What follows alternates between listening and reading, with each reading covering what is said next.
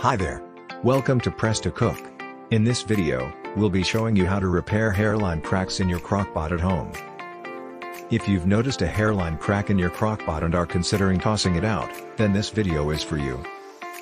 To repair a hairline crack in your crockpot, you'll need the following tools and materials: super glue, fine grit sandpaper, rubbing alcohol, cotton swabs, a disposable cup or bowl, a stirring stick or toothpick, and a soft cloth.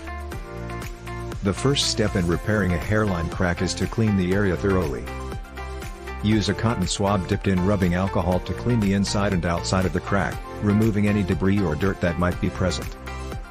This will help the glue adhere more effectively to the surface. Next, use fine grit sandpaper to lightly sand the edges of the crack. This will create a rougher surface for the glue to grip onto. Be sure to wipe away any dust or debris with a soft cloth before moving on to the next step. Now it's time to apply your super glue. Follow the instructions on the packaging carefully. Use a stirring stick or toothpick to apply a thin layer of glue to the crack. Be sure to work quickly and carefully, as the glue will start to dry almost immediately.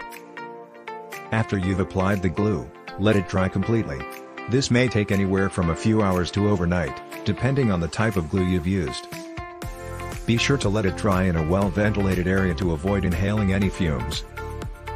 Once the glue has dried, use fine grit sandpaper to lightly sand the surface of the repair. This will help to smooth out any rough edges and ensure that the surface is even. And that's it. A simple and effective way to repair hairline cracks in your crockpot at home. We hope this guide will come in handy when you're trying to fix any issues with your appliance. Don't forget to visit our blog at presstocook.com for more great ideas and inspiration.